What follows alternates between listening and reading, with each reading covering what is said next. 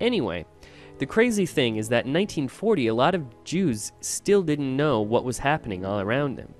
Jews were being rounded up and sent to concentration camps, and nobody knew about it. France hadn't passed any anti-Semitic laws yet, so Chagall thought he was okay. It was his daughter Ida who basically told him that he needed to get the hell out of France. Thankfully, since he was a well-known artist and had previously shown in the United States, he was actually invited to become a refugee there. In 1941, he took the offer and moved to New York. In New York, he quickly acclimated himself and felt at home with the other Eastern European Jews that were all over the city. Chagall didn't really fit into the American scene right away. It was like everyone knew his work was good, but no one really liked it.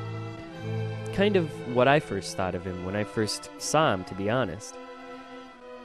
So, Matisse's kid Pierre was also living in New York at the same time, so he set Chagall up with some huge shows in New York and Chicago. After this validation from the art world, his work became super popular. By 1945, the true horrors of the Holocaust began to become public, and Chagall's hometown of Vitebsk was completely destroyed. This was also the same year his wife Bella died due to a viral infection which wasn't treated because of rationing medicine for the war.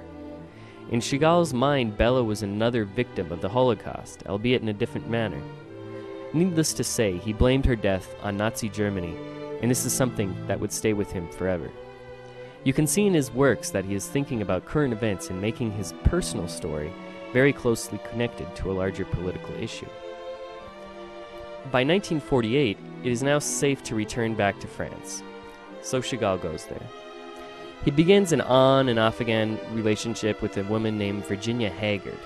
This basically fizzles out, and Chagall is once again alone in Paris. His daughter Ida plays matchmaker and introduces him to Vava Brodsky, who is also a Russian Jew. The two hit it off and get married very quickly. The 10 years following could easily be called the sellout years, and have actually, in my opinion, given Chagall's work a somewhat kitschy feel. It was during this decade that Chagall began painting and selling his work on everything. Pots, pans, jugs, tapestries, curtains, everything you can imagine. It was like he had an account on one of those online shops that asks if you want to put a photo on a coffee mug or a mouse pad. With that being said, I don't think that his work became too kitschy. It's more that Chagall really didn't care about what the established norms of how a painter should act are. Normally a painter gets famous, has shows, sells paintings, and then makes more paintings in a similar style so people don't get too confused. However, Chagall was all over the place, doing sets for ballets, making ceramics, sculptures, all that stuff. In 1963, he got a commission to paint the ceiling of the Opera Hall in France. This created a big controversy because it was a historical building and many people didn't want to see it painted in a non-traditional manner. There was also some underlying xenophobia directed at Chagall, who was a Jewish immigrant painting a historical French monument. To the criticism and xenophobia directed at Chagall, Chagall replied, quote, "They really have it in for me. It's amazing the way the French resent foreigners. You live here most of your life, you become a naturalized French citizen, work for nothing decorating their cathedrals, and they still despise you. You are not one of them." Chagall was now 77. He spends a year on his back working on the Opera House ceiling.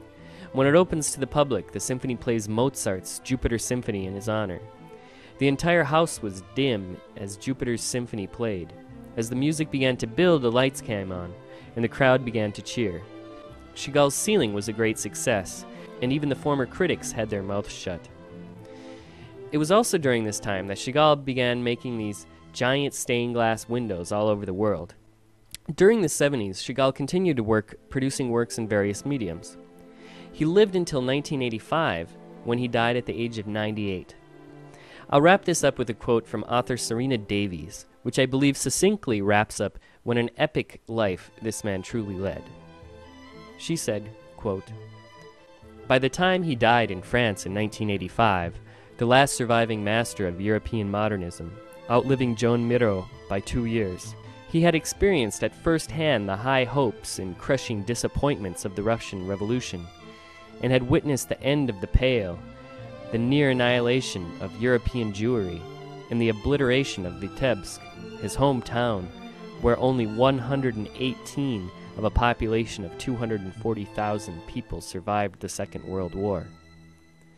He came from nowhere to achieve worldwide acclaim, yet his fractured relationship with his Jewish identity was unresolved and tragic.